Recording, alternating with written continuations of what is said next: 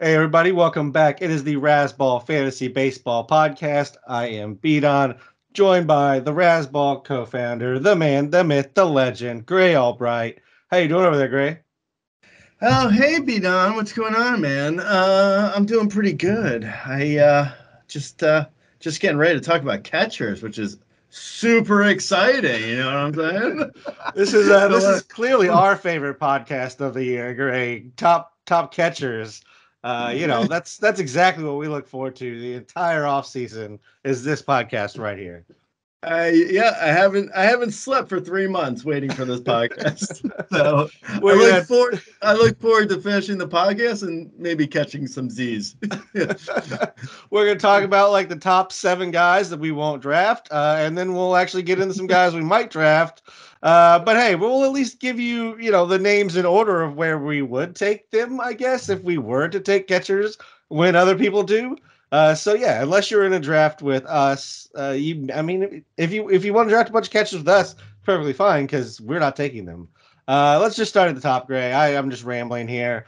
First here, fruit of the poisonous tree.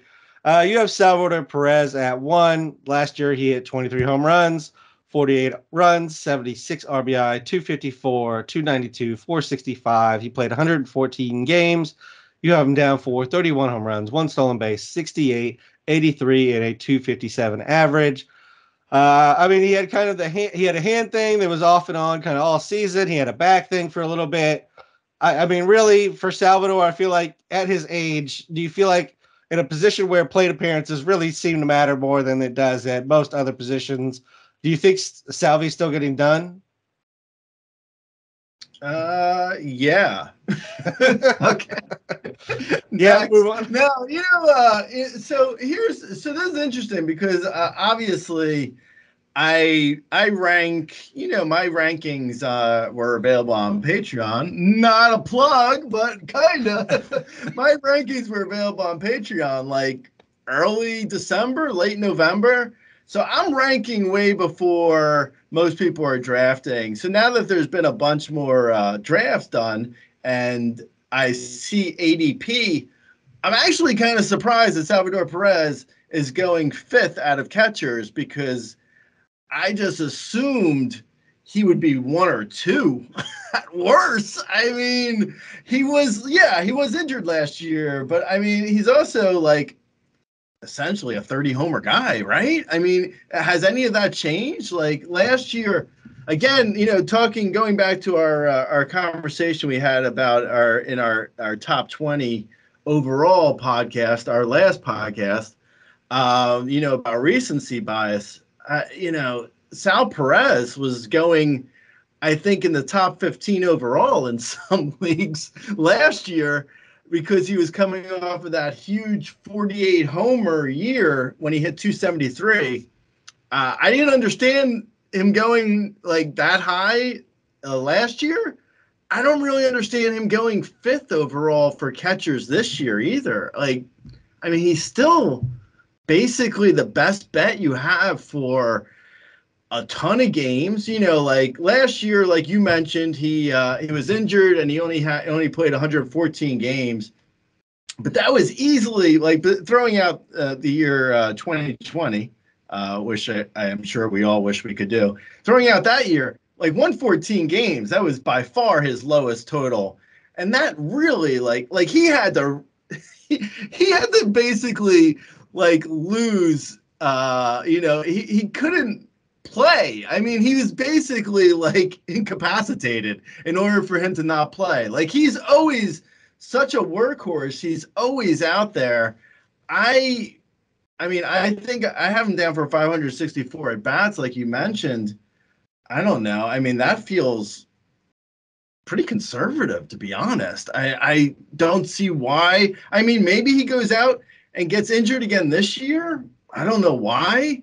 Like, unless there's something I haven't, heard about, I don't see why suddenly Salvador Perez is an injury risk for this year. I mean, just because he was injured last year, that doesn't mean anything. So I don't know. I mean, people always do this though, because it's like, oh yeah, he was injured last year, so he's injured. He's going to be injured this year. Like what? No, huh?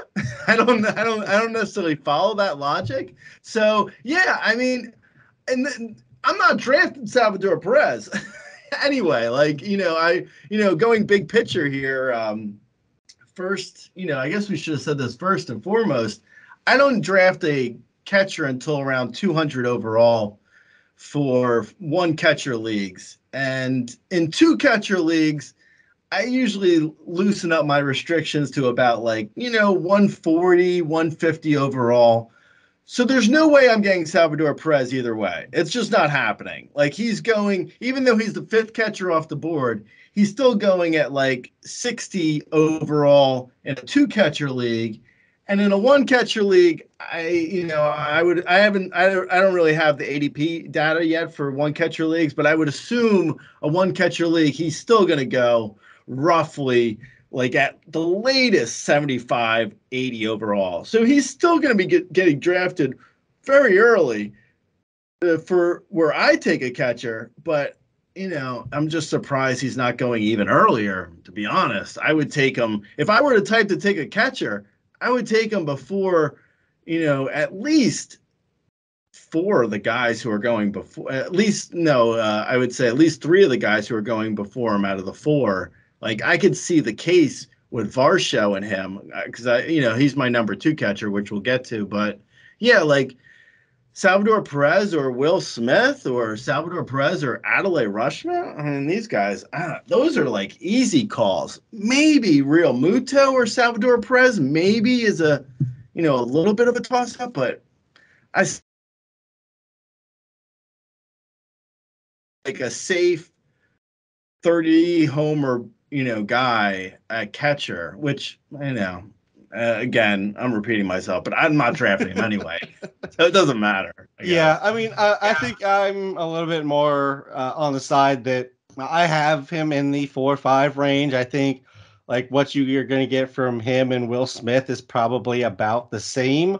So I really don't have any problem with him anywhere in this 1 through 5 range. Catcher is one of those positions specifically there where the turnover year to year is bigger because they have so much other stuff to do.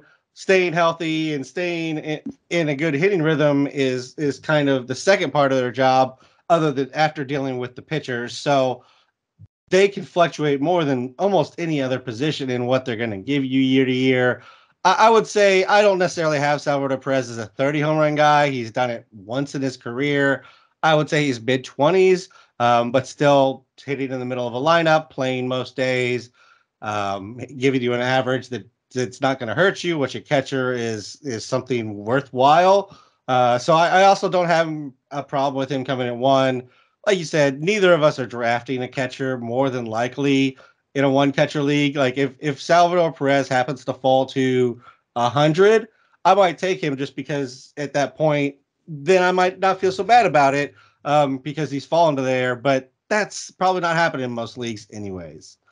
Yeah, no, I mean, that's fair.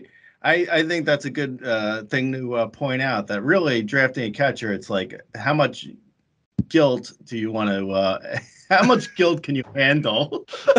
Can you handle the guilt of me seeing you drafted a catcher high and being like, oh man, B-Don, you really need to host.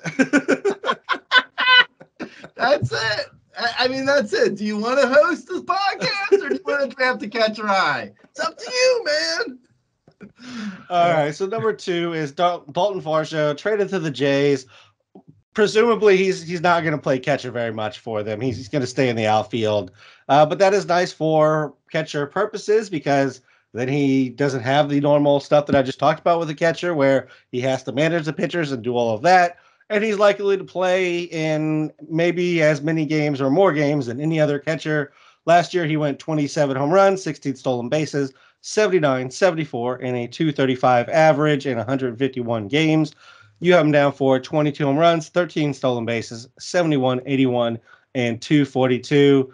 I mean, I guess Dalton Varsho every now and then prorating a partial season does kind of work because that's basically what he did. Was he just prorated his 2021 over more at bats in 2022. Yeah, yeah, it's true. I didn't think of it like that, but yeah, you're right. It's like eventually, Mr. Prorater makes sense. Finally, one Finally, time. finally, yeah, it never worked for Alberto Mondesi, but it worked for Dalton Varsho. Yeah, yeah. I mean, I don't know. I don't know if he like you said one thing there that I'll take issue with. I don't know if he won't catch enough games. He might, because like at some point, Alejandro Kirk, is going to be rested, and Danny Jansen stinks. I don't know. You never know. Like they may want to get the guys rested, and they know Varsho can catch. So I don't know. I mean, I'm just, throwing it out there that he could potentially keep catcher eligibility for next year and at least Yahoo leagues, which is like, I don't know, 10 games played. I think he already So qualified for catcher in Yahoo leagues for like 2026. yeah, it's true. Yeah, you're right. I think Schwarber just lost his like last year. I'm pretty sure. Yeah, right. I know. Anthony Rizzo is still second baseman for Yahoo. It's like, yeah, we updated our system. don't look at that.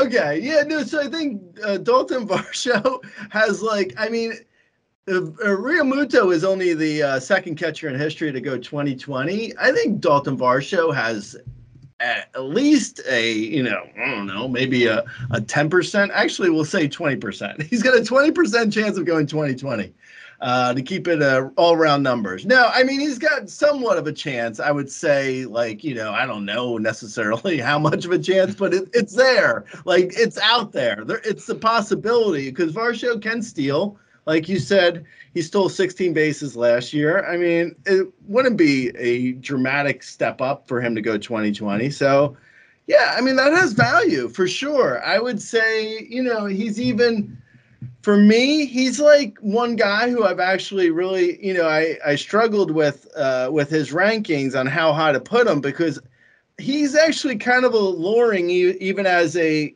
outfielder. Like he's not necessarily a catcher only guy in my mind. Like I could see the case to be made for him to be like I don't know. I don't want to say first catcher. I mean, excuse me, first outfielder.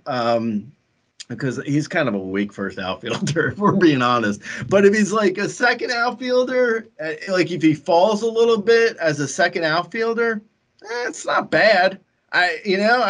I wouldn't necessarily kick it out of bed, but yeah, I mean, it's probably a moot point because he's going way earlier than I'm willing to like look at him. Like on average, he's going at 35 overall. And that's in a 2-catcher league. In a 1-catcher league, like I said, I'm not sure where he's going to go. I wouldn't be surprised if he's going, as early as 45, 50 overall in 1-catcher leagues, even because of the outfield eligibility is still, he's still decent as an outfielder. A 2020 bet. I mean, it's not far off from Randy Rosarina, really. I mean, it's not like, it's not dramatically different from that. So, yeah, I like him. I like Varsho. I'm not going to end up having him this year. I had him last year in one league where, it was a 2-catcher league. I drafted him around 150 overall. He worked out great. That league, I still came in third, so it doesn't matter. It doesn't matter if it's a good catcher. I still needed other things. It didn't help me enough. Yeah. I'm with you on pretty much everything you said. I mean, he's going to give you power speed from a catcher position. That's very rare. It's not 35th overall rare in my mind. I mean, the numbers he's ultimately going to give you are the numbers that you would expect out of somebody more in like the 85 to 100 range. So again, if he drops to like 85 to 100, maybe I'll take a shot on him. But since that's probably not happening, not going to end up on a lot of my rosters, but I mean, he's going to give you 20, 25 home runs. He's going to steal 10 to 15 bases, maybe more with all the rule changes and everything. Maybe he's one of those guys that can kind of add a few. So I don't hate having him as your second catcher. I just don't love where he gets drafted. Pretty much what you said, Greg. Yeah, moving on to number Number 3, your third catcher is actually consensus number 1 at the position. And again, it's a little bit of just what have you done for me lately? Last year, JT Realmuto went 22 home runs, 21 stolen bases, 75, 84, 276 in 139 games. You have him down for 17 home runs, 15 stolen bases, 66, 73 in a 266 average. Clearly, since he's number 1 at the position, you have him 3, Gray. You hate him. So why do you hate JT Realmuto? This is honestly, I just realized this right now. I don't know if this is illuminating or not, but I'm gonna say it anyway, because really, I mean, how much of this really is illuminating? So, Real Muto in 2021, he hit 17 homers, stole 13 bags, and hit 263. I have him projected for slightly better stats, and it's and I'm the one who looks like a lunatic because I don't have him number 1. Like just going into last year, this is who we were looking at, and now he's 32 years old. It's like, I mean, I know it's like a broken record with the recency bias thing, but it's like, yeah, I mean, JT Realmuto was great last year. That doesn't necessarily mean he's going to be great again this year. Like, I don't see the steals really. Like, of course, he stole 21 bags last year. As we keep talking about with the limited pickoffs, I mean, steals could be up. I don't know. I mean, expecting steals from a catcher is just like, it feels like you're chasing the wrong thing. It's like, it's so easily. I mean, every game he gets like beat up. Every game, every catcher gets beat up. They get beat up, going out there and getting foul tips off of their legs, off of their hands. Like, things happen all the time that I would not trust a catcher for steals unless it's like a Varsho where he's going to be playing outfield. So, that's a little bit different. But yeah, I mean, I don't know. Maybe he does steal 20 bags again. I wouldn't expect it. Steamer, it looks like Steamer's got him down for 12 steals in 129 games, which is 497 at bats. Yeah, I don't know, man. I don't even feel like I'm down on Realmuto, which is the weird thing. Like I said, I'm actually above where he was in 2021. Like, I'm still expecting decent stats from him, but I just don't see, like I said earlier, 2020 year has only happened twice for catchers in the history of baseball. Realmuto's last year was a 2020 year.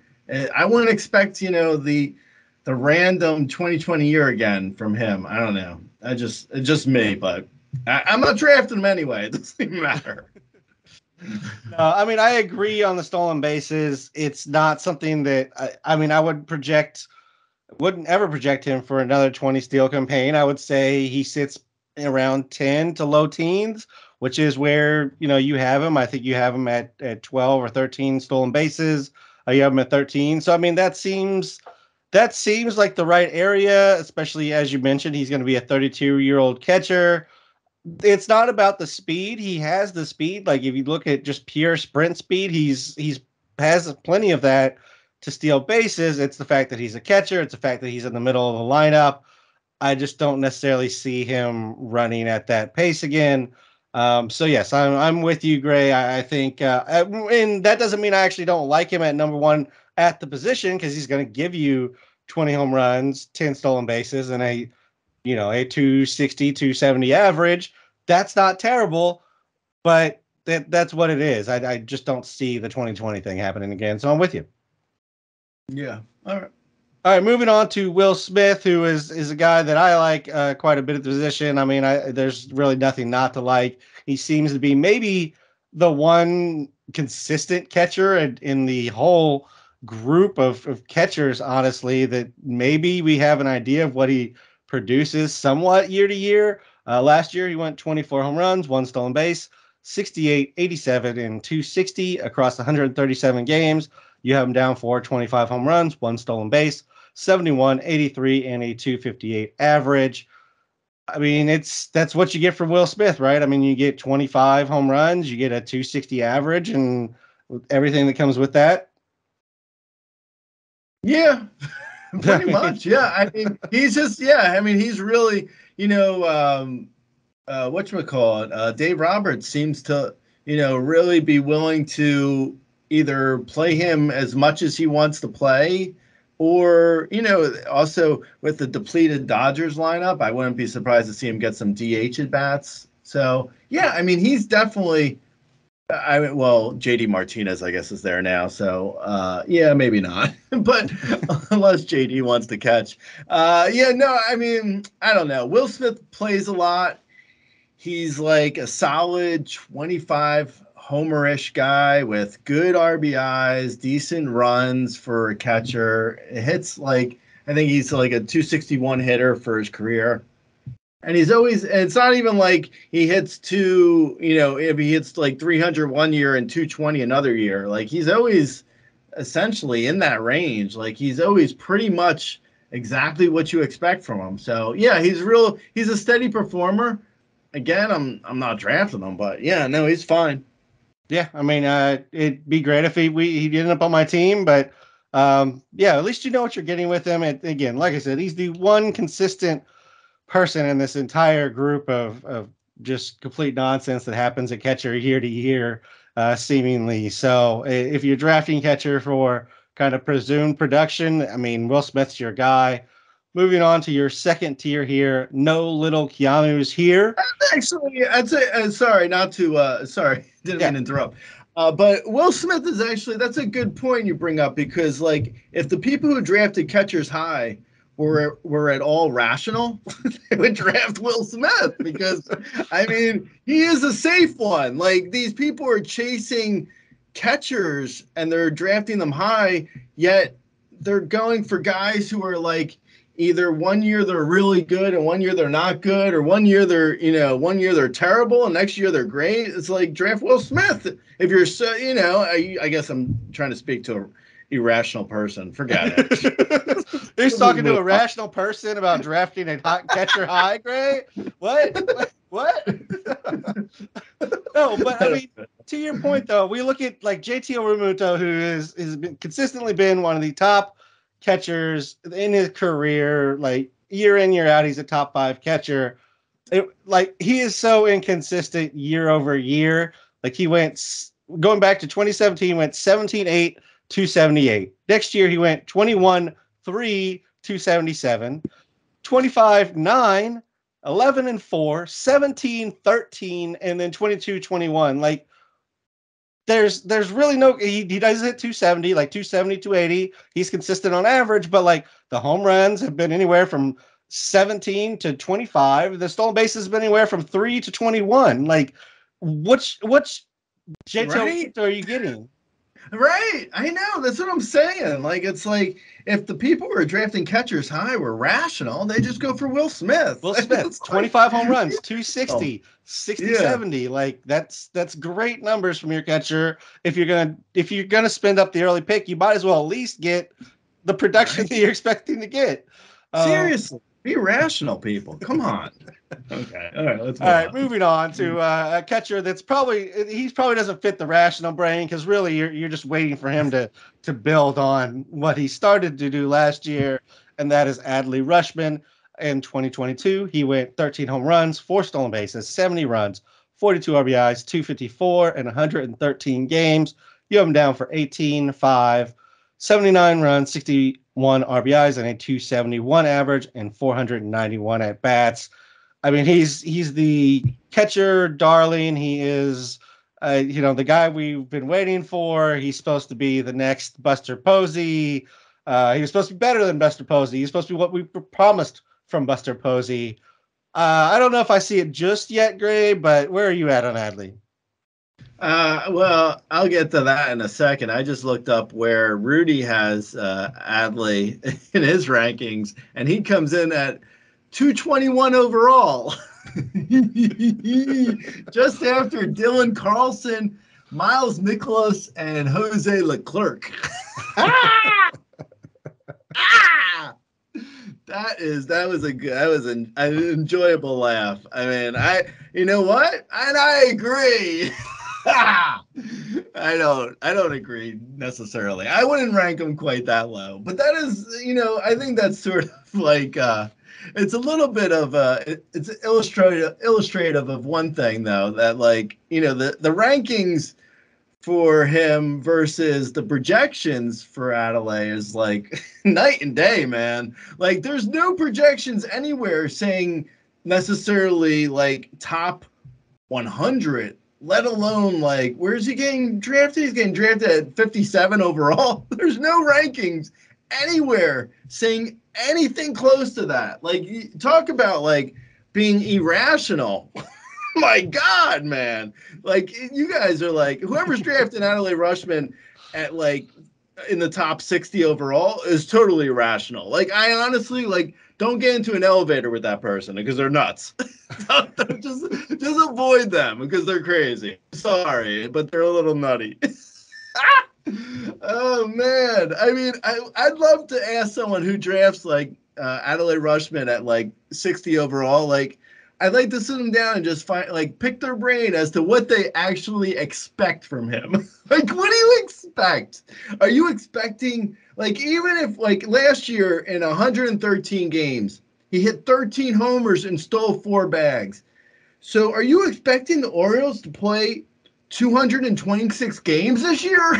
Because in order to get anywhere close to 25 homers, he's going to have to play like 200 games. So I don't know. Is that what people are expecting? I don't know what anyone's expecting with Adelaide Rushman. I really don't. It's mind-boggling that anyone is drafting him as high as he's going. But yeah, I'm not drafting him.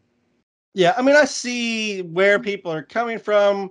They're basically taking they're doing Mr. Prorater here with the second half. He had 8 home runs, he hit 275 and had almost a 400 on base. So they're taking that. They're saying, okay, second half shorter than the first half. So maybe he hits 24 home runs, he hits 280.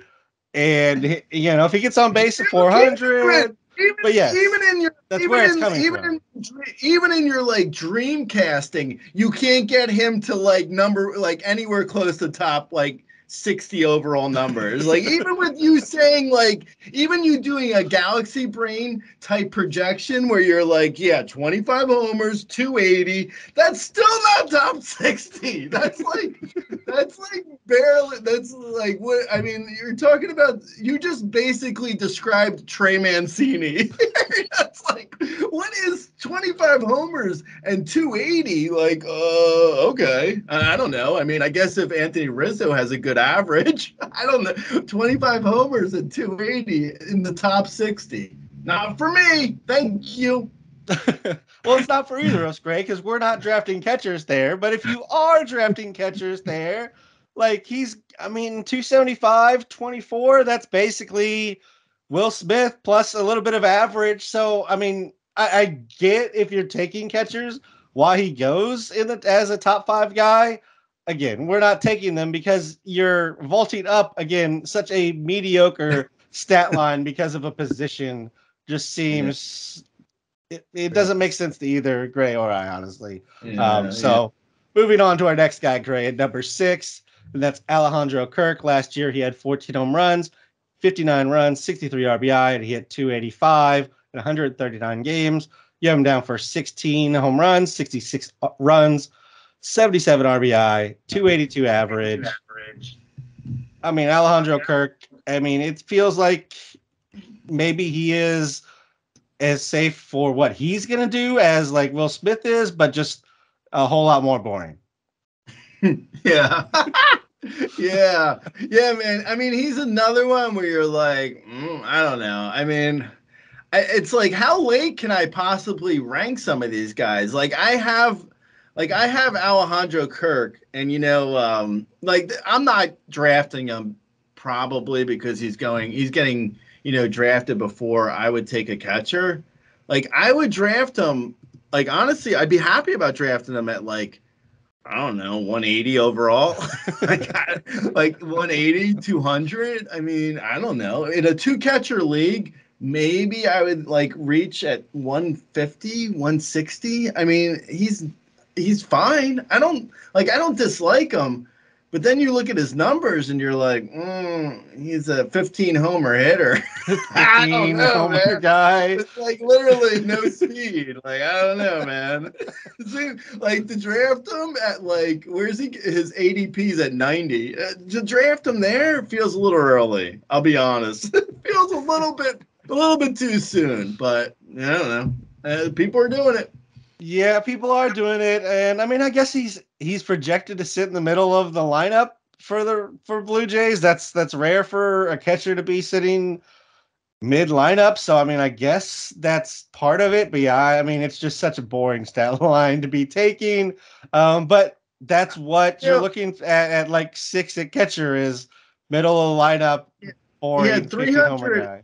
He had 313 at bats, batting third and fourth last year combined, and he had 59 runs and 63 RBIs.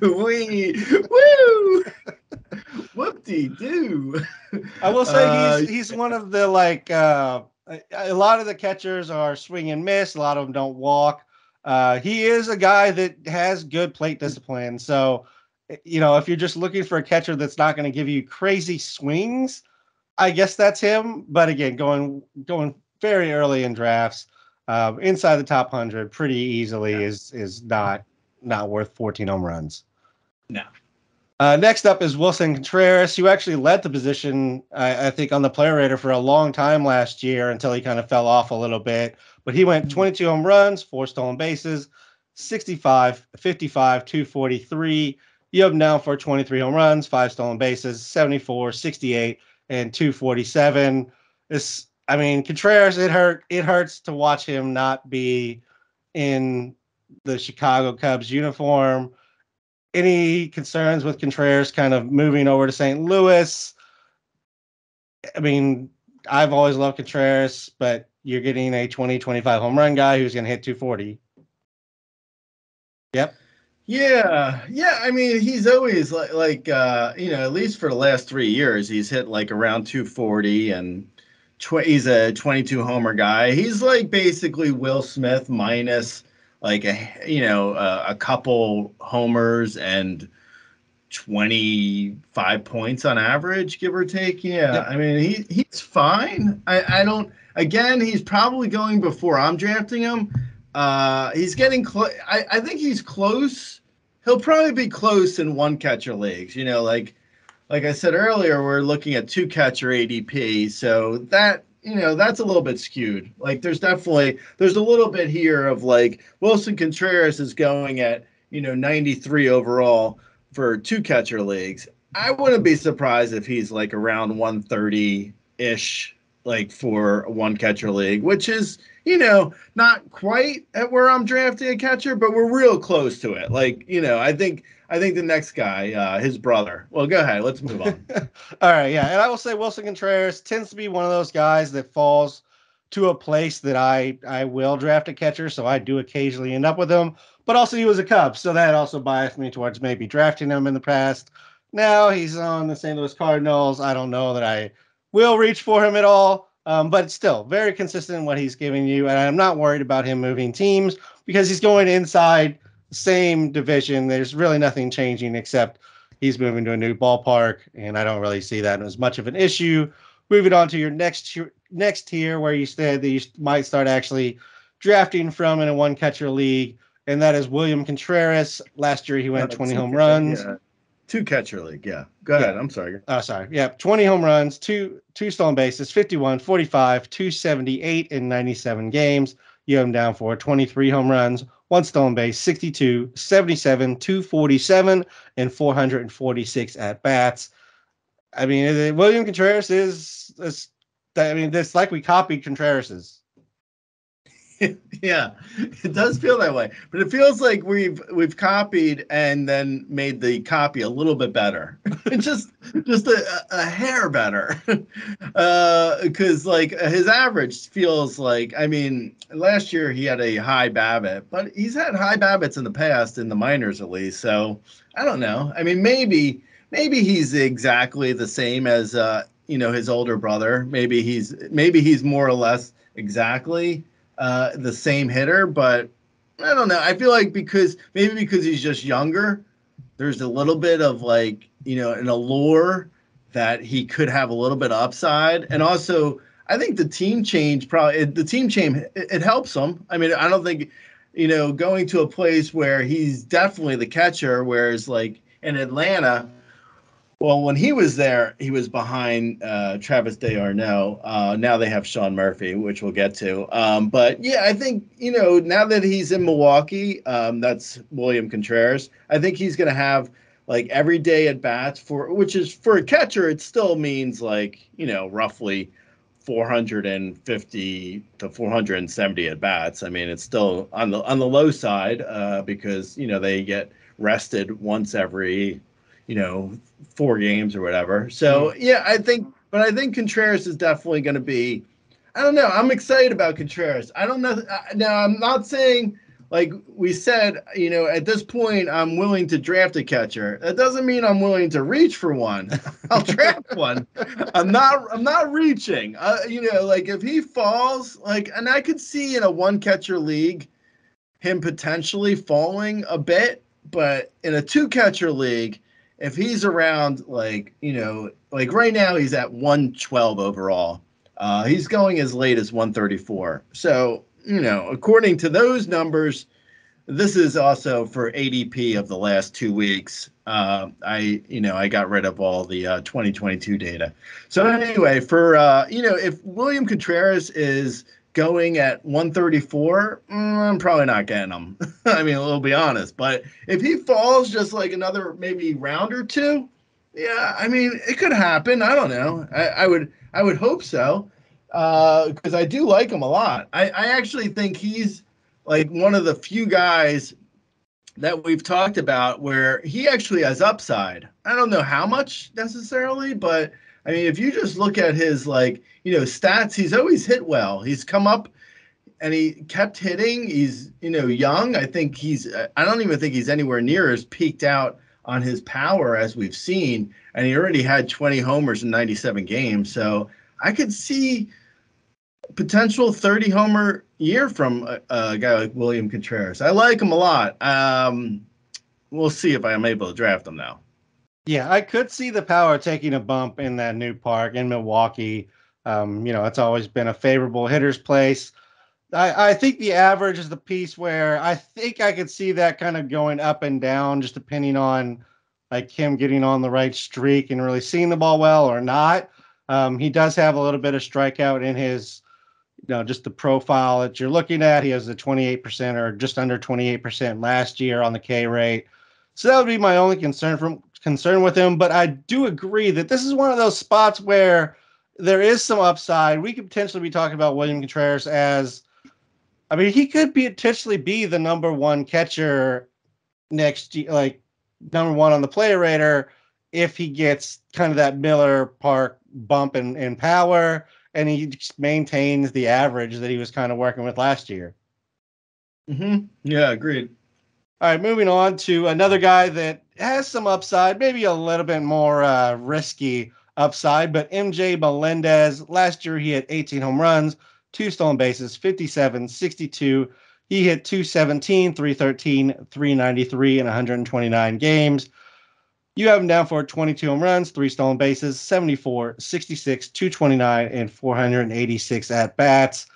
He has the pop, Gray. I don't know if he can put the ball on the bat enough to make that an in-game power number jump a little bit.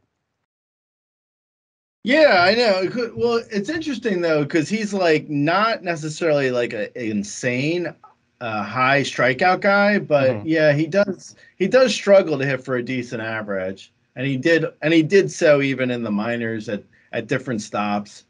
So yeah, I mean, I think there could be some worry here that his average, stays either around 215 like it was last year, or maybe even drops a little bit. Hopefully it doesn't. I have him for 229. I think he could probably get up maybe as high as 235, 240 if he gets a little bit of luck on his BABIP and he increases his his plate discipline. He does walk a lot, So he's just got to swing at the right pitches. I like him. Again, he's another guy who's like, in two catcher leagues, I don't see myself being able to get him because he's just going too high. But I could see, like, it depends on where he falls. Like, maybe not in my leagues, but I could see some people who are listening to this. Like, he feels like MJ Menendez, at least, feels like a guy who could potentially fall into, like, the 170, 200 overall range in, like, friends and family, one catcher type leagues. I could see that happening. It wouldn't shock me if someone was like, oh, I just drafted Melendez at like 225. It wouldn't shock me, honestly. Like two catcher leagues in NFBC and the leagues I'm in aren't necessarily indicative of what, the normal leagues are going to be doing with a guy like Menendez. I mean, that'll probably fall more on like where Yahoo and ESPN rank him. If they rank him like I think, which is probably after 200, I could see him falling in drafts. It wouldn't shock me. So, there's a chance people could draft him. I don't know if I'm going to be able to draft him, but someone else might be able to. I like him. I like the shot on him. Yeah, I like taking the shot on him as kind of an upside play. Like I said, I think he has real power. It's just trying to take that power, put it in game to where the average comes up and the power, it actually plays up in the form of home runs. But there's definitely some room for upside here. So I wouldn't mind taking him. And then if it doesn't work out, especially in a one catcher, friends and family type of thing, you can always drop him and go find, a boring guy to fill in the space if he doesn't work out. And I think you're right that you can definitely get some of these guys later in those leagues because the younger they are, the less they're known about, the less they tend to get drafted. And then when we're talking about like ESPN style leagues, a lot of times they don't really take the shot on the, up and comers. It's just a riskier ranking. Totally. Yeah, no, agreed. And also, I think with Melendez, he goes back to also what I was saying with, the whatchamacallit, Dalton Varsho, or at least I think you were saying it with him playing outfield. Melendez probably is going to play a lot of DH. So he could even, he can get really good counting stats for a catcher, even though it's with the Royals. I wouldn't be surprised to see him get like 70 runs and 70 or at least 60, depending on where he is in the lineup. Right now, I see him hitting leadoff, which, I don't think he really makes sense as a leadoff guy, no. But he did hit leadoff last year. So it's not crazy to think he could hit leadoff again. But that was also Melanthe, who's gone. So I don't know. They need to rethink that. I mean, I know Mondesi's not going to be healthy for 15 games, but he makes more sense at leadoff, and Melendez could hit fifth. But I don't know. I don't know the Royals lineup yet. But yeah, I think Melendez could potentially get 500 at bats, which is a lot for a catcher. Yeah, I'm with you. I think the DH probably helps him. I think him and between him and Salvi, they may have the most combined DH at bats for a catcher for a team. Mainly because most other teams have somebody better to put there. But hey, it's the Kansas City Royals. I really don't believe he sticks it at leadoff. I really hope that that's not how they're going about it. But you're right. I mean, he did spend some time there last year. It's not out of the realm of possibility when we're talking about Kansas City. Moving on to number 10, and that is Tyler Stevenson. Last year, he hit 6 home runs. He had 1 stolen base, 24, 35, hit 319 in only 50 games. He had a bunch of injuries, Gray. You have him down for 16 home runs, 1 stolen base, 61, 67, 284, and 443 at-bats. I mean, Tyler Stevenson's a guy that I think we both kind of liked last year that we were saying we might draft because he was falling a little bit. I'm still kind of in on him. Oh, yeah, no, completely. Actually, he was the guy I drafted in my first Draft Champions League, which is a 2-catcher league. So, yeah, I took Tyler Stevenson as my first catcher. I'm absolutely in. I would draft him in every league. I have no problem with Tyler Stevenson. I think if anything, as this doesn't probably make any sense, but if anything, I'm kind of more in on him now because I feel like he didn't play last year, so he's going to be even fresher. I don't know. That probably makes no sense, but that's how I'm approaching it. Yeah, I mean, a catcher, it definitely could mean something just to be fresh, not having, sat behind the plate for 130 games. I mean, he's not going to give you a lot of power, but he's going to be in a good place in the lineup. He's going to play a lot, and he actually hits for a pretty solid average. So it just depends on kind of what you're looking for at catcher. If you're looking for the upside shot, maybe you're going with Melendez. If you just want a guy that'll give you average, some runs and RBI and not kill you, it's probably Tyler Stevenson. Right. Yeah, no, completely. And he's another guy who, like, even though I said I drafted him and his ADP is around 130 for 2-catcher leagues, he's another guy who, like, we're in this whole tier kind of feels like guys who in 1-catcher leagues and Yahoo and ESPN and even Fantrax, like in 1-catcher leagues, these guys are probably going to drop. There's no reason anyone needs to reach for a catcher in a 1-catcher league. So I wouldn't be surprised if Tyler Stevenson is available to people to draft at later than 190, 200 overall. Yeah, I would agree. I think you can probably wait on Tyler Stevenson. Again, he was injured. He doesn't put up gaudy home run or stolen base numbers. So for that reason, a lot of people just kind of skip over him and draft somebody else. But I really do think you can do a lot worse at catcher than Tyler Stevenson. Moving on to number 11, which may be kind of the balance between Melendez and Stevenson if you're looking for a little bit of upside, but also maybe not crazy if Jay Melendez, inconsistency. Sean Murphy, last year he had 18 home runs, 1 stolen base. He had 67, 66, with 148 games. This year you have him projected for 20 home runs, 1 stolen base, 66, 73, 244, and 502 at-bats. I don't mind getting Sean Murphy. He's another one who was on the move this offseason. We talked about him a little bit, I think, when we did the trades, but he's moving on to Atlanta. Actually, I don't know if we did, Gray. I think this might have happened after winter meetings. So what do you think about Sean Murphy and his new digs?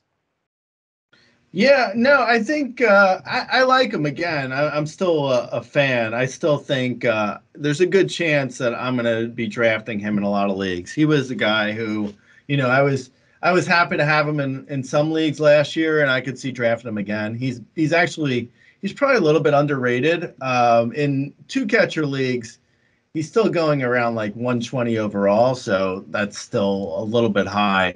But in a 1-catcher league, he's probably right. He's going to be there at like 200, 210 overall or something. So you just grab him at the end of your draft, or when you're filling out your final positions. I think he's got, like you said. I mean, I don't think he's got a ton of upside, but he should be in a good lineup in the middle of it. So yeah, I mean, there could be a chance here where he has like a lucky year for runs and RBIs because, he won't kill you necessarily in average.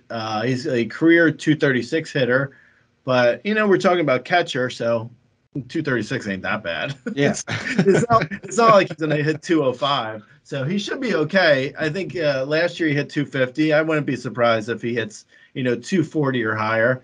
He's fine. I mean, he's not, I don't think he's going to blow you away necessarily, but he's probably a good, decent bet for like he's actually in, what kind of league he's really good in is like a 1-catcher 15-team league. So, like a league where you only have 1 catcher, but you have more teams, so you don't necessarily have the same waivers. Like in a 12-team league, there's so many guys on waivers that you really should punt catcher completely. But in a 15-team league, there's a little bit less on waivers. So like in a league like that, Sean Murphy's a decent draft pick there because he's going to play for sure as much as they can possibly let him play. Like he's always like, at least last year, He played 148 games. I wouldn't be surprised if he pushes 500 at bats this year. He seems to play a lot, so that's good for runs and RBIs. You know, he's not necessarily gonna. I mean, if you look at his numbers and see 20 homers and 245 average for his projections, it's not really that far off from like Will Smith, who is getting drafted like 100 picks before him.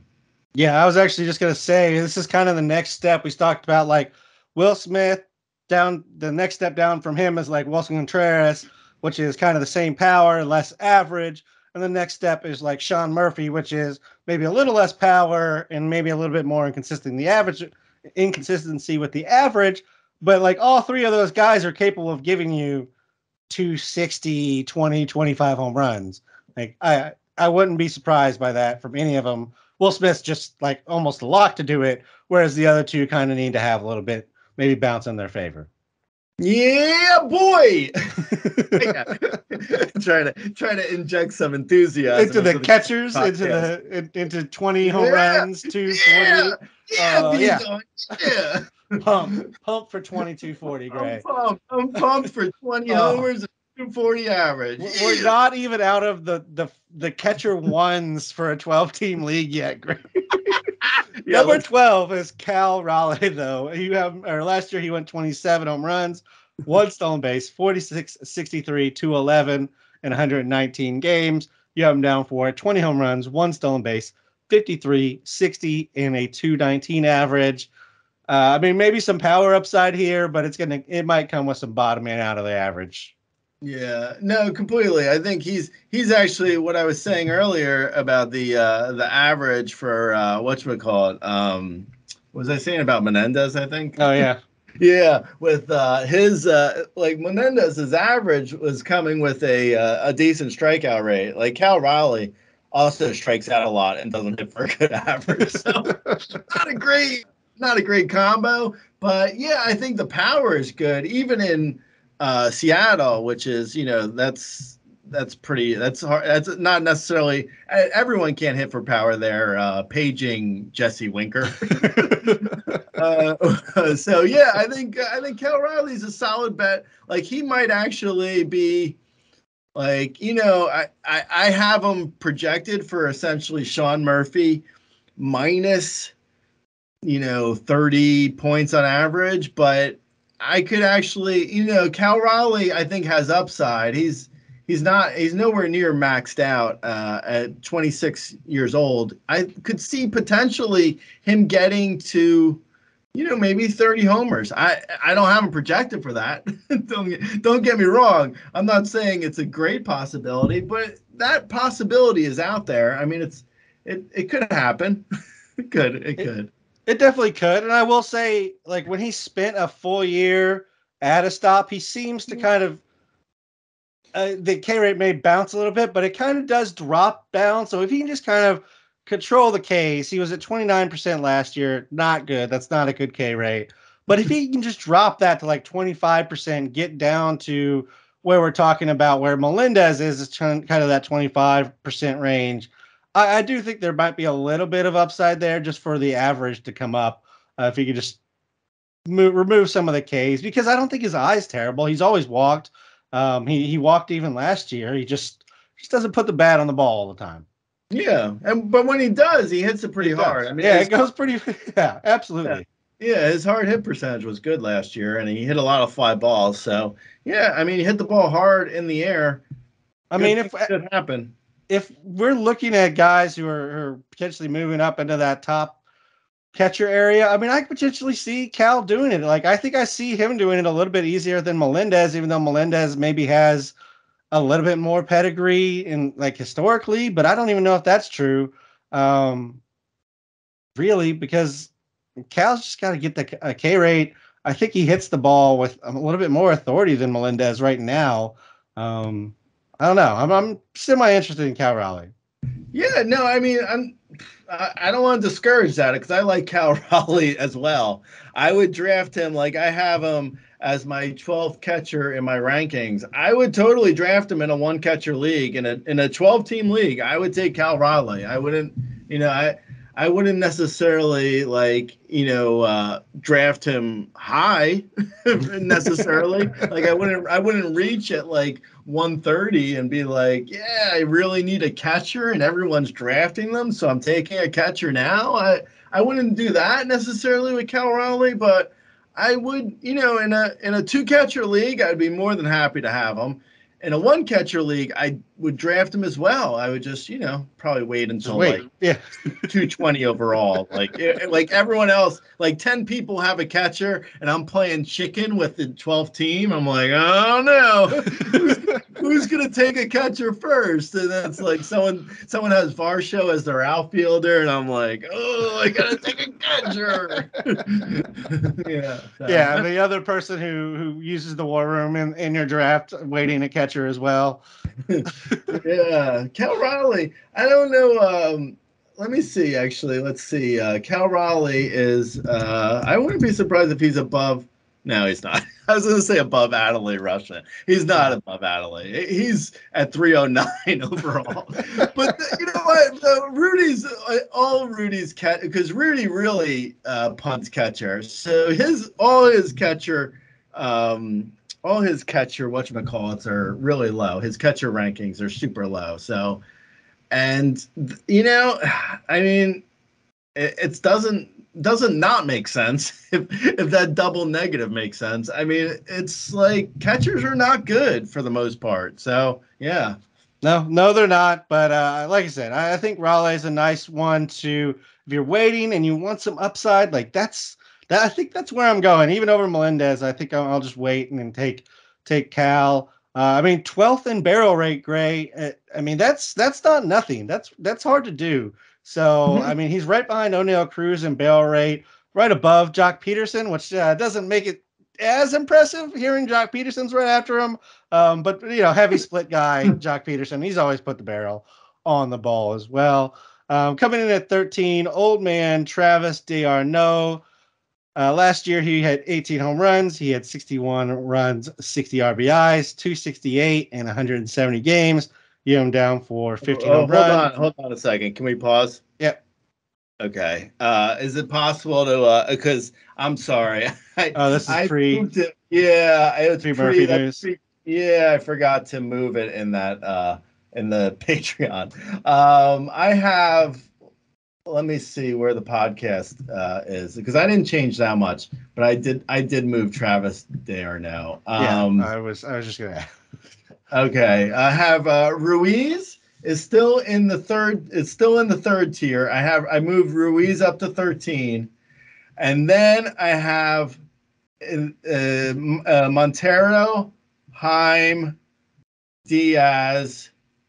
Let's see if anything else has changed. Haas, Vasquez, Gary Sanchez, who's a free agent still, Danny Jansen, Shea Langoliers, Carson Kelly, Jose Trevino, Joey Bart, Nick Fort. Yep, so that's it. So nothing else has changed except Travis d'Arnaud has. I moved him way down to 32. So he's that's all I was going to ask is where he went. Yeah. Okay. Sorry about that. That's okay.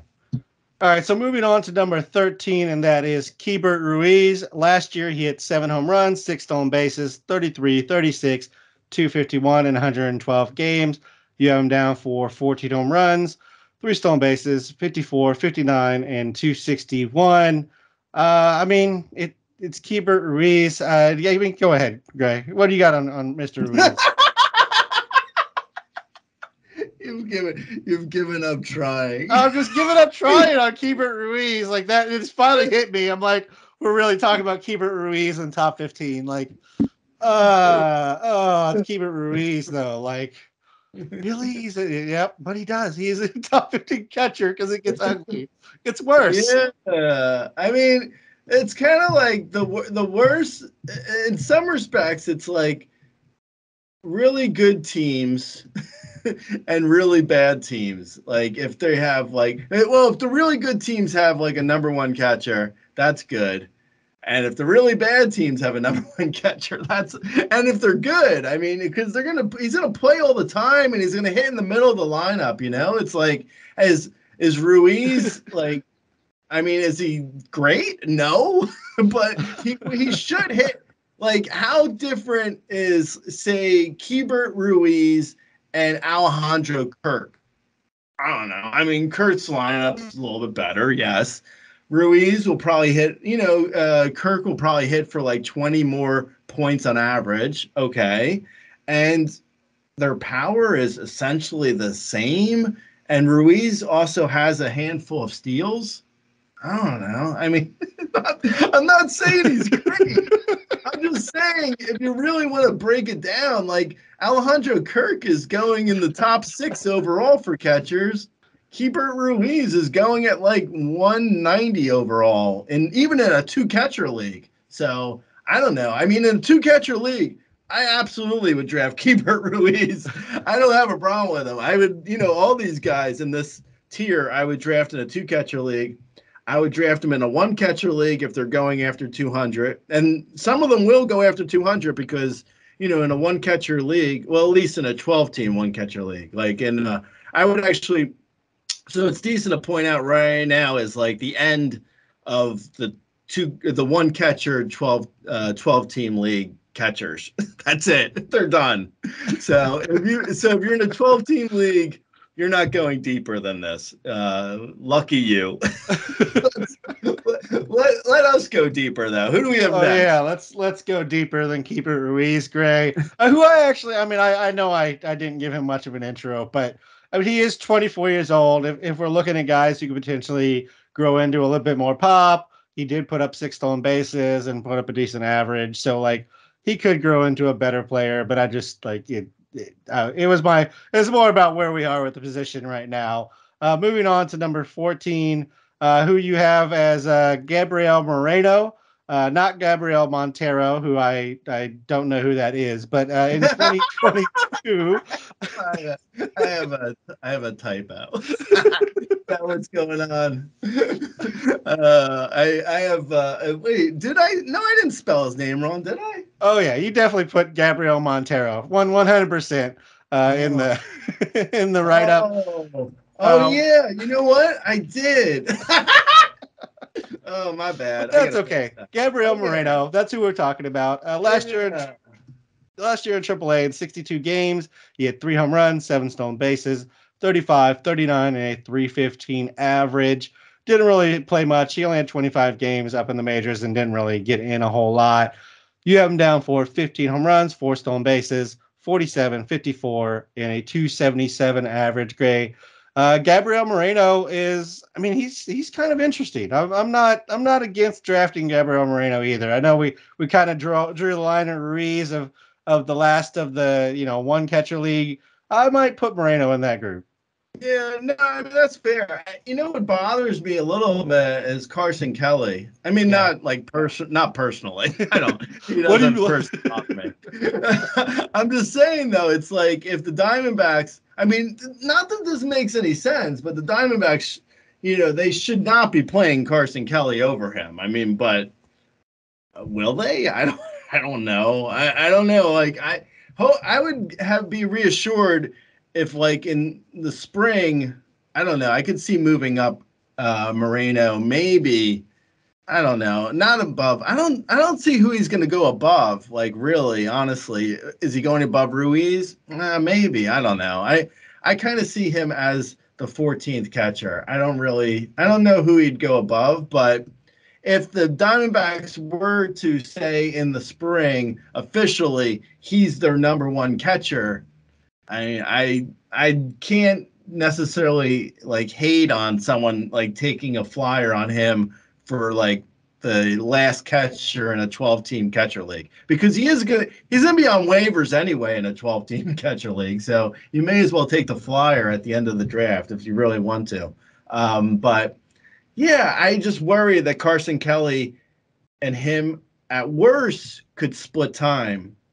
At best, Carson Kelly's going to get at least 250 at bats, and that takes away from Moreno. So yeah. Yeah, it's too bad that Kelly's going to take away some of the plate appearances here, because I do think, given time behind the plate, there's really nothing stopping him from putting up a very similar line to like Alejandro Kirk. I just don't know if he's going to get the plate appearances to make that happen. Right. Yeah, no, agreed. All right, moving on. We got Jonah Heim. Last year, he had 16 home runs, 2 stolen bases, 51, 48, and a 227 average in 127 games. You have him down for 18 home runs, 2 stolen bases, 56, 62, 216, and 417 at bats. I mean, I'm not really all that interested in Jonah Heim, but I'm probably going to say that every single guy that we have left. So I guess the one good thing is that he doesn't strike out and take some walks. Yeah, that's pretty good. I'm Ron Burgundy. Yeah, it's pretty good. I don't know. I mean, there's nothing really to say about him. I think he's probably, I mean, at worst, like last year he had 16 homers and hit 227. If he hits 227 again and gets into like, 3 more homers, he's essentially MJ Melendez. I mean, he's not really that different, like how different is he than some of the guys we've already talked about? Not really that different. So does he have a chance to have like a top 10 catcher league, a top 10 catcher type season? Yeah, absolutely. He has a possibility to do that. Last year he was the 13th best catcher on the player rater. So, it's not that far off from what he did already. Yeah, it's possible. It's definitely possible. I mean, he's going to get playing time, so that's and when you're looking at catchers, playing time is one of the primary things. Like we said off the top, like if you get a catcher who's getting plate appearances and hitting in the middle of the lineup, just that by itself can be enough for a catcher sometimes, because the bar is so freaking low here, Gray. Moving on, we got number 17, Mr. Colorado, Elias Diaz. We draft him every year because he's a catcher in Colorado, and every year we are pretty disappointed.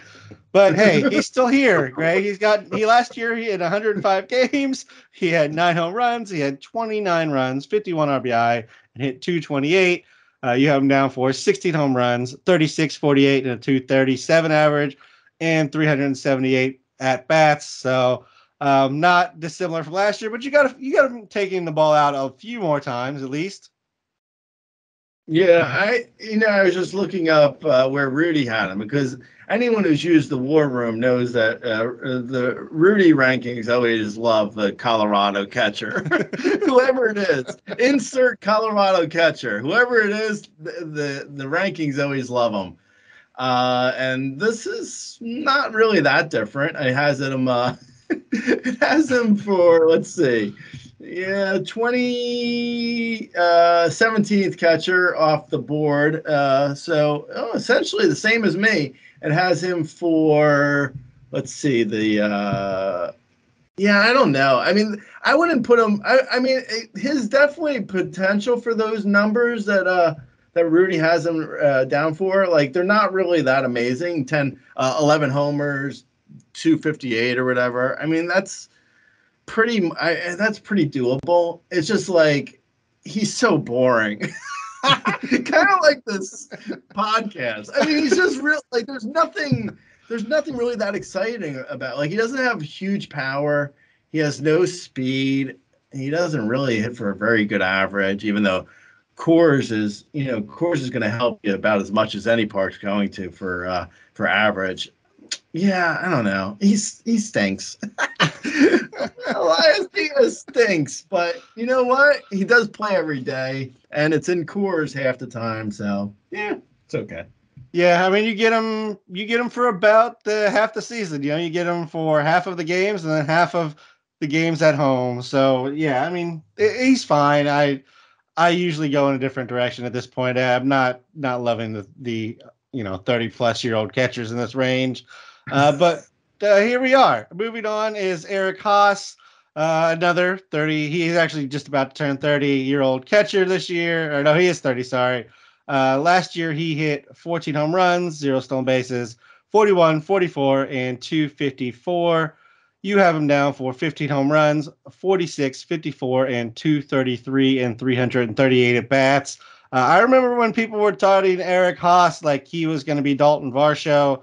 That didn't quite pan out, Gray, but still an acceptable catcher as catchers in this range go. I mean, he kind of ranges in the home runs. He hit 22 in 2021. He hit 14 last year, so somewhere in that 15 to 20 range. He's not necessarily had a terrible average for a catcher. He hit 231 and then 254 last year. He's just kind of you don't really know what to expect, and he's definitely a little more volatile. I feel like than some of these other guys, which is saying something because catcher in itself is volatile as hell. But like he had 2 sub 200 months. He had one where he hit, and then 2 where he hit almost 300. Like he's so you just can grab him when he's hitting well. Like that's Haas. Yeah, exactly. He's a Haas potato. Haas potato.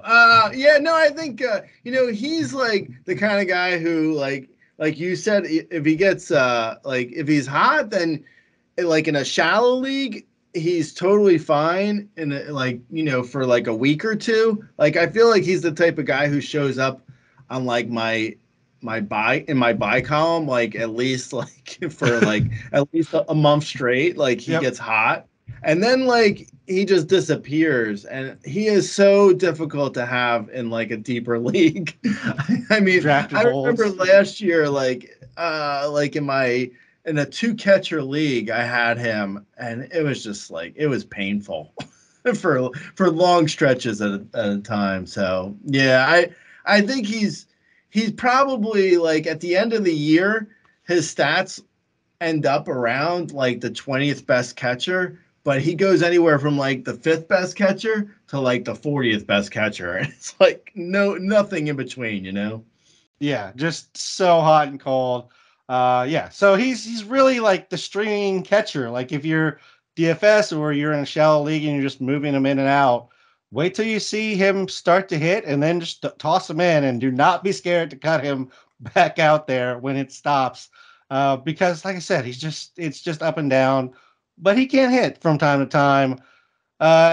Moving on to who we have at number 18, that's Christian Vasquez.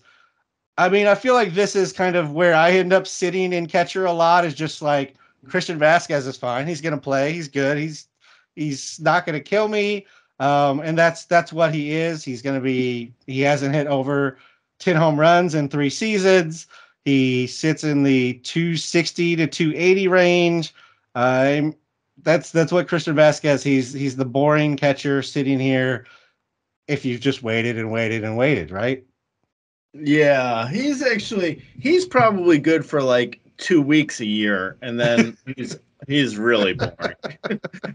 He doesn't ever though. The good thing about him is he doesn't usually go to the extremes of being bad. Like he never gets to like hitting 160 for a month straight. He doesn't get that bad, but he gets like, 1 homer per month bad. Yeah, he definitely does that 1 homer a month thing, and it's always the day that you sat him on your bench and you missed the homer. But he's like I said, he's fine. He's not going to hurt you. He's just not really going to help you that much either. Yeah, no, agreed. And again, we're going to say that a bit here as we move on. Number 19 is Gary Sanchez. He's a free agent still. For what it's worth, last year he had 16 home runs, 2 stolen bases, 42, 61, 205. He never really blossomed into the Gary Sanchez great catcher fantasy that we thought we were going to get. I mean, he still can put a ball out when he catches it. Just there's a lot of strikeouts that come with him not catching it. Yeah, he got really terrible real fast, right? He got awful. I mean, I'm looking at his numbers, and I don't look at Gary Sanchez's numbers that often. So you have to excuse me. You're not a Yankees fan? No. So I mean, I'm looking at him and I'm like, wow, he hit 33 homers and 278 one year. And then he like barely could hit 200 for People like drafted him in like the first round, Gray. You oh, remember? yeah. He hit 186 and 18 Oh, home runs. people were convinced he was like a top 15 overall pick. Like, okay. No one learns anything. Honestly, don't talk about lessons because people don't learn them. Yeah, Gary Sanchez, I'd probably draft him like as of like for now until maybe Feb 1, but at a certain point, you got to think he's headed to Korea or something. Is he going to play? I mean, I don't know. You start to get to the point where you're like, well, how many teams actually need a catcher? So I don't know. I would still probably draft him, but if people are listening to this podcast in like March, I don't know. I don't know where he is. Just so you know, I don't know the future. So I gotta say, they already have two catchers, so I don't necessarily see it happening. But this feels like a Cubs signing. Like the way the Cubs have approached this offseason, this what feels is like a going Cubs on with the guy. Cubs? Like the Cubs have the most bizarre offseason. They're like, you know what? We finally have a decent cornerman prospect. we got a guy who we're really excited about. This Matt Mervis guy. I mean, he looks good. We're excited about him. So we're gonna go out and sign two of the worst cornermen that are on the market to block him. That's what we're doing. Like, what is that? What is that all about? I mean, what's going on there? I really don't know, Gray. Like it's like we're going for the all reclamation team. It's like they're building a roster from like the 2018 draft, like the 2018 fantasy drafts. Because like if you got Hosmer and Bellinger and Trey Mancini like 4 or 5 years ago, not too bad. You could work with that. Yeah. I don't know what's going on, Gray. I mean, it's going to be Dansby, Hap, Seiya, and then like I don't know what happens after that in the whole lineup. But like Gary Sanchez feels like another reclamation project, like a Hosmer, like a Bellinger. It feels like a very Cubs-esque signing this offseason, but we already did the Tucker Barnhart, so maybe that's our reclamation catcher. Yeah, when our next podcast, the first baseman, will discuss this more. Okay, go ahead. Let's finish up this podcast. Let's try and get through this. 21, you have Danny Jansen. Last year, he had 15 home runs, 1 stolen base, 34, 44, and a 260 average. You have him for 15, 1, 43, 48, and a 243 average. So essentially what he did last year, Gray, I mean, he's kind of on the short side of the playing time. That's really the issue, right? Yeah, no, definitely. He had such a good year last year that it felt like, I don't know, it felt like he should be ranked in the top 20-ish. And I was like, I sort of struggled with where he's getting at bats, but he always seems to get his numbers, like even when he doesn't necessarily get that many at bats. Like he got 184 at bats in 2021 and hit 11 homers. Last year, he only had 215 at bats and he hit 15 homers. So, I mean, for a catcher, I'm not saying those are good numbers, but for a catcher, if you can get 15 homers and 300 at bats, I don't know, that's kind of like a top 20 catcher. Yeah, I mean, he played less than half the season, went 15 260. It just sucks because you can't play him every day. So you're almost like in a one catcher league, you're then forced to roster him and another guy, or you have to like constantly be moving him in and out and waiting to see if he's playing that day or not. So that's really the biggest issue with Jansen is just like, it's that management issue. Like, are you going to check every day and see if he's playing? Because if you're not, he's not the guy for you. But if you are, he's a good guy to move in and out of your lineup. Mm-hmm. Yeah, no, agreed. All right, moving on to Shea Langoliers, who I think is actually a little bit of a guy that moves up a bit for Rudy. potentially you have him down at 22. Rudy's got him up at, I believe, 15th among catchers. Last year, he had 6 home runs. He hit 218. He had 14 runs, 22 RBIs. You have him down for 17 home runs, a stolen base, 46, 54, and a 224 average and 394 at bats. Where are you at on Shea Langoliers and this pathetic A's roster? Yeah. Well, that's that's the thing with like it's like I wish Danny Jansen would get traded to the A's. Give Danny Jansen 500 at bat. Yeah, I mean Langoliers is I don't know. I mean he could hit 180 and he'll probably still get 400 at bats. Like I don't see them taking him out of the lineup at all. So I don't know. He's got good power. I'd be really interested in seeing if he can hit. Like I have him down for 224, like you mentioned. That might be a little bit optimistic. Like he could hit 200. I don't know. He might hit 180 even. So yeah, I don't mind the flyer on Shea Langoliers. I think there's at least there's a little bit of upside. So it's like why not? But yeah, I don't think the upside, unless he can really make better contact, like his upside really might be maxed out because I think the more at bats he gets, the worse he's going to hit, unfortunately. Yeah, and we kind of talked about how like Cal Raleigh was like the one catcher guy that gives you upside and is kind of the guy you can take towards the end. I feel like that's kind of Shea Langoliers in a 2-catcher league. Like he's going to get drafted. He has some upside, but he is so just, it could be a great season. He could end up as a top 12 catcher, or he could hit, like you said, like 180, even with all the plate appearances in games and just not provide a whole lot. I do think the power is legit. I will say he's kind of a guy that is another one that has improved when he's hit bad stretches in the minors, but I just don't know if it's going to happen this year and if it's going to happen in that Oakland lineup where there's nobody to be worried about. So I just don't know where it's going to come from, but I don't hate it in a 2-catcher league as kind of as a flyer guy. Mm-hmm. Yeah, agreed. All right, moving on to 23, which is Carson Kelly. We kind of talked about him a little bit earlier and just that we wish he would get out of the way to some extent, but he's probably not getting out of the way, Gray. It's Arizona. Last year he had 7 home runs, 2 stolen bases, 40, 35, and 211. You have him down for 14, 1, 43, 46, 229, and 332 at bats. I mean, again, Carson Kelly's going to play whether he should or not. That's another thing. He is a good catcher, defensive catcher, which is I think why he gets so much time. But the bat just hasn't flourished like some people thought it might.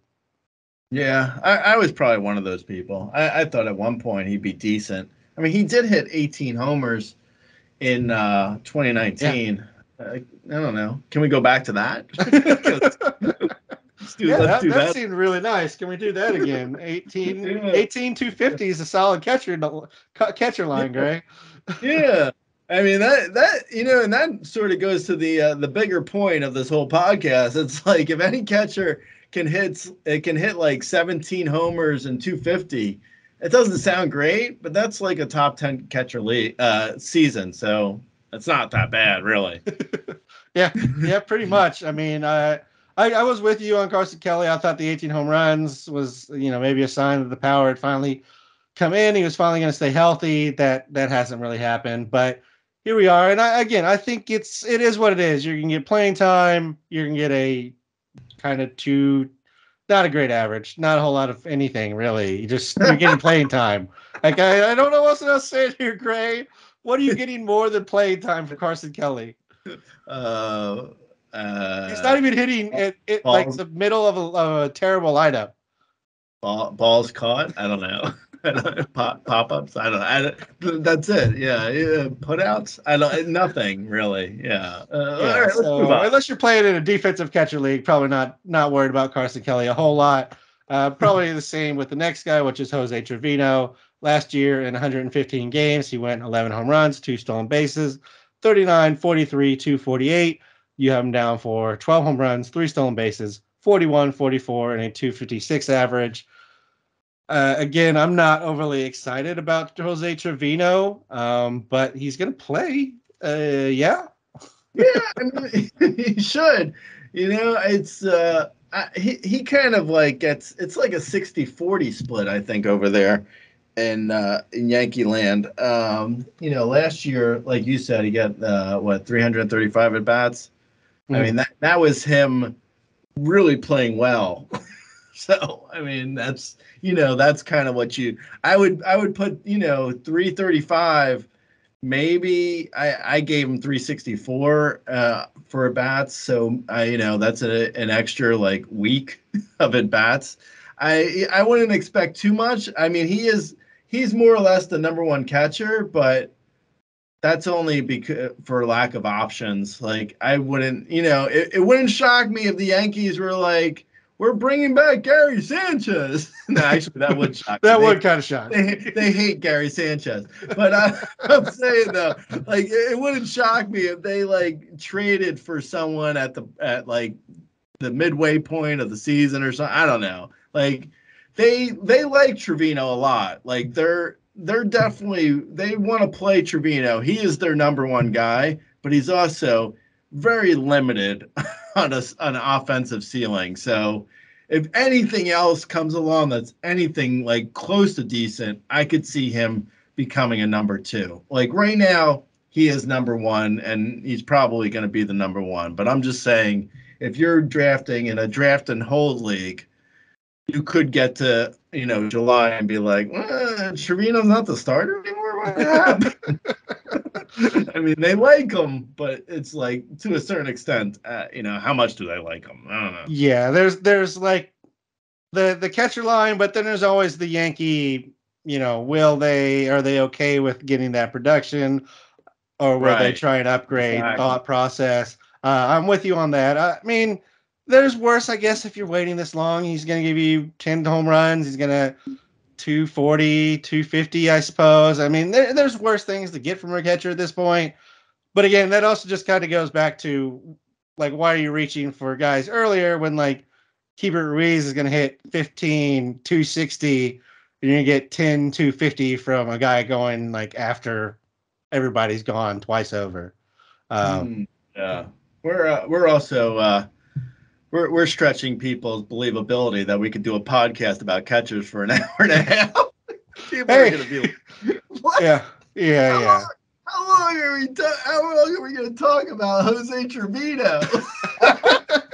All right, so let's just move on, Gray. We got 2 guys left in your last tier. Let's talk about them real quick, and then maybe just cherry pick a couple from the remaining tiers here. Joey Bart at 25, Nick Fortes at 26. You have Joey Bart down for 12 home runs, 2 stolen bases, 38, 41, 219. Fortes you have down for 11 home runs, 4 stolen bases, 44, 41, 243. So very similar lines from these guys.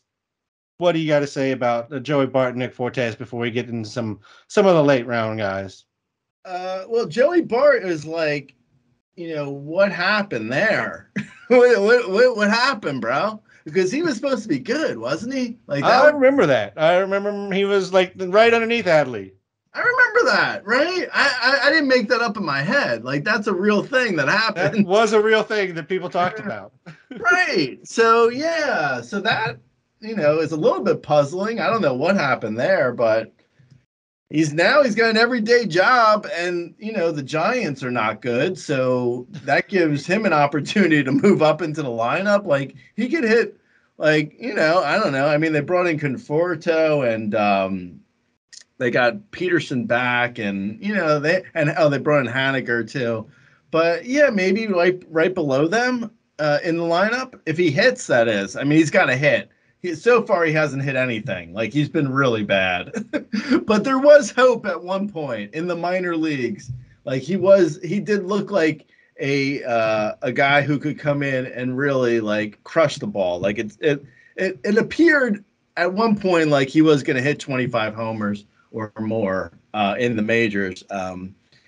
but that hasn't come. He hasn't come close to that. So who knows with that? But maybe. And then Nick Fortes, he had a good like partial year last year that the Mr. Prorater wants to take to the next level.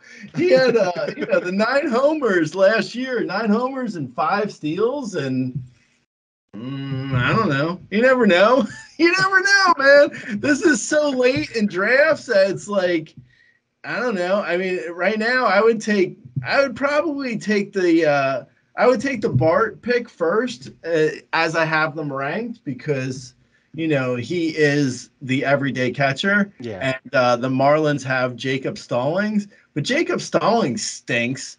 The Marlins have a lot of players who have there's a lot of openings there for Nick Fortes to hit.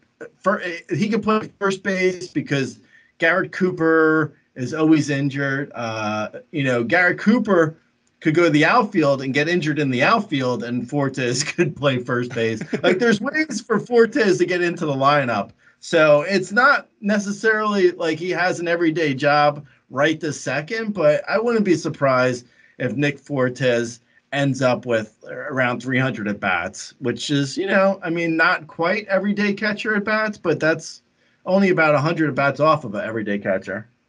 Yeah, I wouldn't be surprised if you did a one catcher draft and hold, and you got Trevino and Fortes, and you got a half of the first half from Trevino and the second half from Fortes type of thing, because Trevino gets sat on the bench and as the Yankees make a move, and Fortes eventually just takes the job and kind of goes with it. You're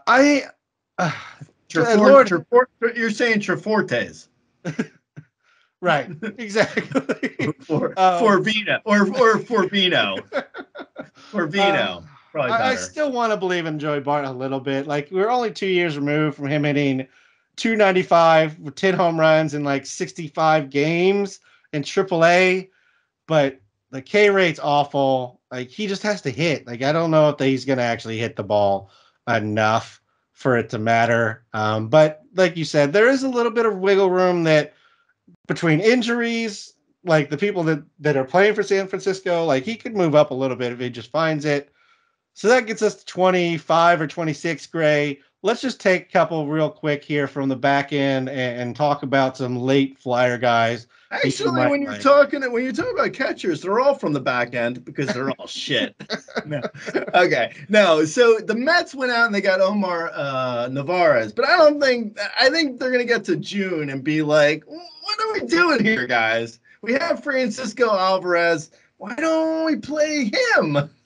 He's good.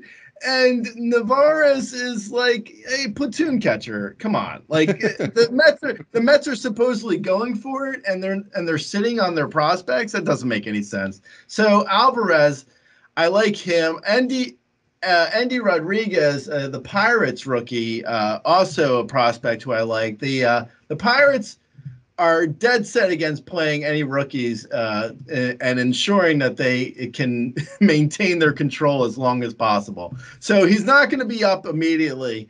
And they went out and they got Austin Hedges for their starting catcher job. So there's probably a good chance that Andy Rodriguez isn't up until June probably. But he's ready. I mean, he's good to go. He could be, Adley Rutschman from last year. He was what did he have? He came up in May or something, and he was the 10th best catcher last year. So you don't need a ton of at bats to be a top 10 catcher. If you can get a solid 300 at bats, you can be a top 10 catcher. So Andy Rodriguez could potentially, be a flyer at the end of your draft, or a flyer in a 2-catcher league where you grab him at the end of your draft and then you bench him right after the draft and you pick up a guy off of waivers for 6 weeks. You pick up a Austin Nola off of waivers or a Jacob Stallings off of waivers, and you let him play for 6 weeks, and then you just bench Andy Rodriguez for those 6 weeks that he's down in the minors, or however long he's down in the minors. I don't know the service time nonsense that the Pirates are doing, but they're doing nonsense. Let's just leave it at that. And then there's also Bo Naylor, who looked like he was going to be the starting catcher for the Guardians, and then they went out and got a guy. They got a guy named Zunino, Mike. So I don't know. I don't think. I think Bo Naylor is like lower on the totem pole of these other prospects, but again, I mean, it doesn't take much to be a good catcher. So if he starts hitting, we all know what Zunino is. I mean, he's nothing good. It's not like he's gonna block him for always and ever. So I like for some prospect buys like later on in a draft, and then there's also Logan O'Hoppe, the Angels guy. I don't know what the Angels are doing, and I also don't have like a ton of I don't love O'Hoppe. I'm not sure exactly what supposedly he's going to be the starting catcher right now, and they have Max Stassi on the bench. I don't think that's going to happen. I think if anything, they're going to split time. Maybe Stassi is the backup to O'Hoppe. I don't know. But I also don't have like a ton of faith. Like O'Hoppe was supposedly a decent catcher prospect when they went out and got him from the Phils for Marsh.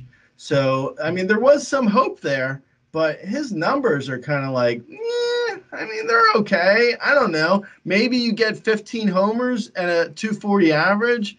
Again, for a catcher, it's not awful. So, yeah, there's some names. You have any beat on?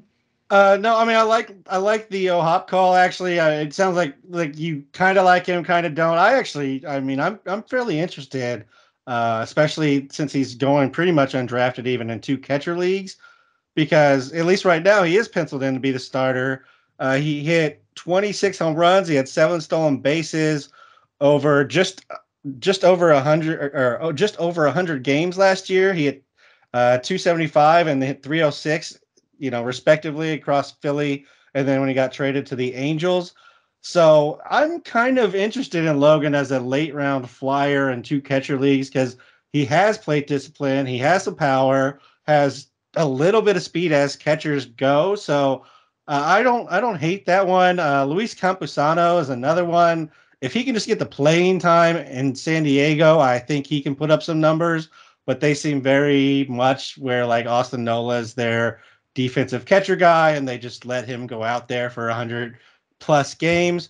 But if Campusano can get into playing more, I do think he can put up, a fairly solid catcher fantasy season because he's always hit for average. He's has a little bit of pop.